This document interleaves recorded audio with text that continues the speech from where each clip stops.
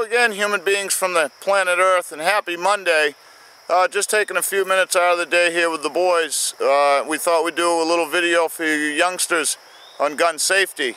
We have Isaac, Joseph, Zachary in front of us, otherwise known as my three monkeys. Why do I call them that?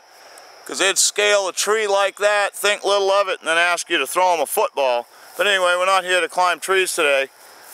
Now, because I'm an idiot, I don't have the right to own guns, because I was an idiot when I was a teenager.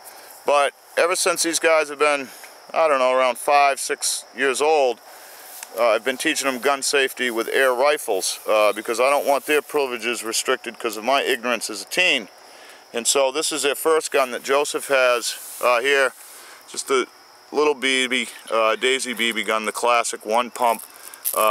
You're pointing that barrel at your stomach, Joseph. That safety better be on. Show me it is. Okay, all right, good job. Check it out. When is the safety off? The only time the safety's off? When you're shooting. When you're shooting, when you're ready to shoot, right? Okay. And Zach here, back in November, turned 13 and got his first air rifle. The first one I bought was for them to share, and this is his very own. And we just finally put the scope on it today. I wanted him to get comfortable. You want to show it off, Zach? Tell him what it is. What does it do? What can you do with it? Shoot from far distance. Shoot far distance? Yeah. What kind of BB gun is it? Daisy. A Daisy what? Daisy 10 pump. 10 pump? Okay. And why the scope? I don't know, I like scopes. You like scopes? Okay. And so, but you can't do much with BBs. Why is this one different? Because it's for small game. It's for small game. How are you going to kill small game with BBs though? I have pellets somewhere. Oh, you have pellets. So it shoots pellets and BBs. Okay. All right. And I see that up there you got a target we've been practicing on. The end of a water bottle.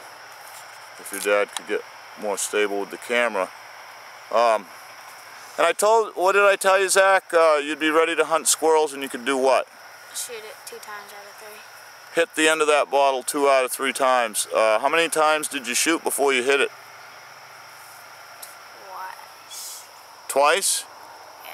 2 times with a scope and you were able to hit that bottle. That's outstanding. That's good work. Okay, why don't you stand up and show us, if you were going to pass a rifle to somebody, how would you do that? Isaac, why don't you stand up with him, or Joseph, one of you. And Zach, show people how you should be pointing the gun and handing it to somebody. What's the first thing you're going to do before you hand it? Push the safety. Push the safety? Okay, good. There we go. And then either up or down, right? Thank you, brother. Either pointed directly at the ground or to the sky. Joseph. Yeah. Doing that with a gun in your hand, what will that get you? A big stick on my butt. A big stick on your butt. Okay, so that was for demonstration purposes of what not to do only, right? And you'll never do it again? Yep. Okay. All right. Well, there you go, guys. Gun safety, a lot of fun. Something to do just before the rain comes.